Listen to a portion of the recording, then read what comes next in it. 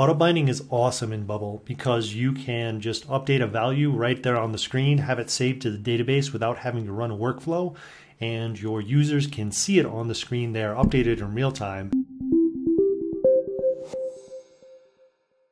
So let's take a look at how this works over in this dashboard. What we're going to use for our example today is a marketing dashboard that maybe, a client could come in and they could update some things related to, some type of product that they're going to offer out on the social medias, and we're going to, run some fancy numbers and basically, learn what we get as those are advertised. But the long and short of this video is you're going to learn how to take fields like this where someone could go and edit it and auto bind that data from the field here to the data in the database.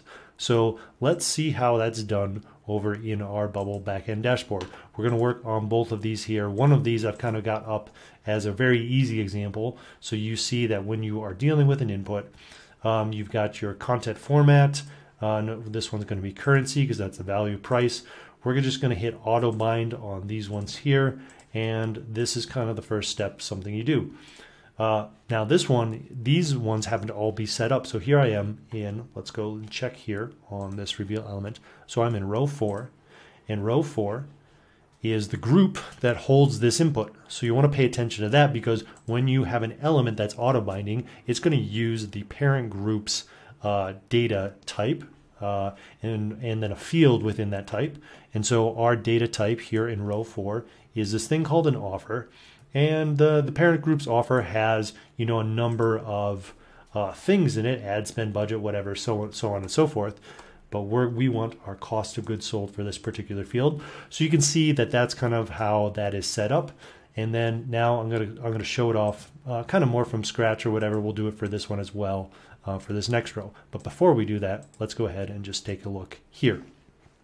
So I'll point out here, we're working on this P2, and I don't have an offer selected here, so none of that data is set up. And then actually, perhaps I want to remove the placeholder here or have it be a placeholder of this P2 name, but we'll get to that. What I want to show off for a moment here is this P2 name is the free oil change.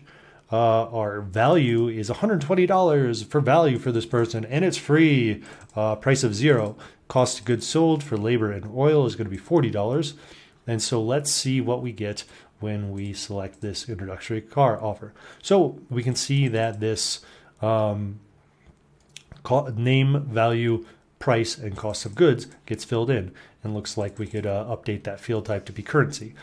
So now let's see this one more time in action, and this one's going to be a little bit more from scratch because you're going to see me update the groups and kind of get those prepared because you'll want to do that on your end as well. So that the bonus of this video, I suppose, is you get to see this in action twice, so you can just be double sure that as you go and do your thing that you will you know exactly what to do because it's locked in. One thing I'm going to do here, so let's see, what is this? Yep. So I'm actually going to update this as well.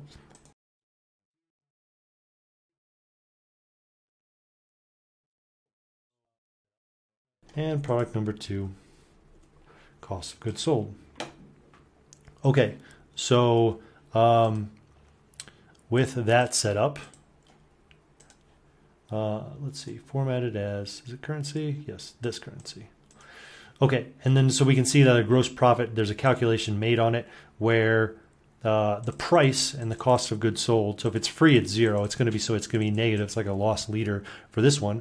But then now let's go and see some math set up for this one. I guess the math is not that important. It's more how do you do the auto binding thing, right? That's what we're here for.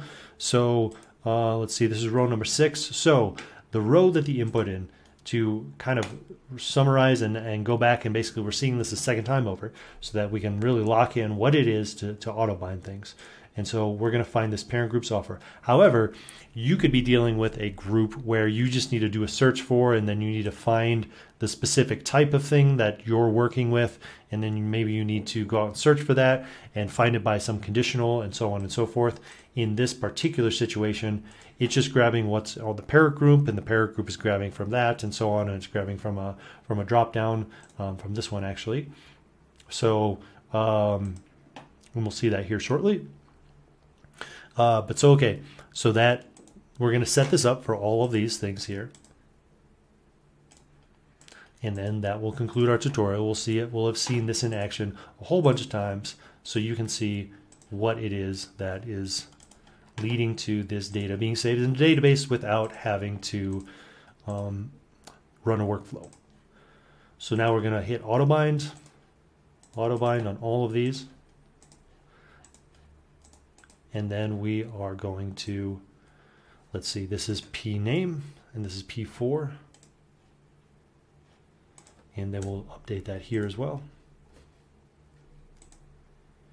And then there's one other step that we'll get to right as we end this. There are some privacy rules that you'll want to set up and make sure that you have in place because the way the database works is it needs these privacy rules on it, so that way things can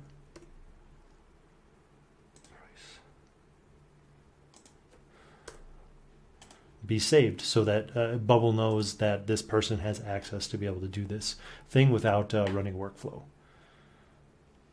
So here we are on price, I believe. Yep, so we've got name, value, price, and for this particular field, and again, yours will be what they are, but the whole setup here is just to turn on this auto bind, select which field to modify, make sure that the parent groups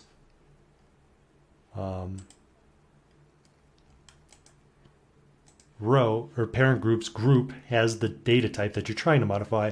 And then the last step is to navigate over to data. And what you'll want to do is you'll want to click this button to find a new rule. And what we have here is we're saying for this particular app, it's going to be different for yours, but think about the users. So like we have clients on this app, we have admins and things like that. So if the user is not a client, that means they're an admin. So like, yeah, they can do it. They can, you know, what you want to do is you want to come in here. And so I guess I'll actually show this. So if the current user is a client, they have a list of brands.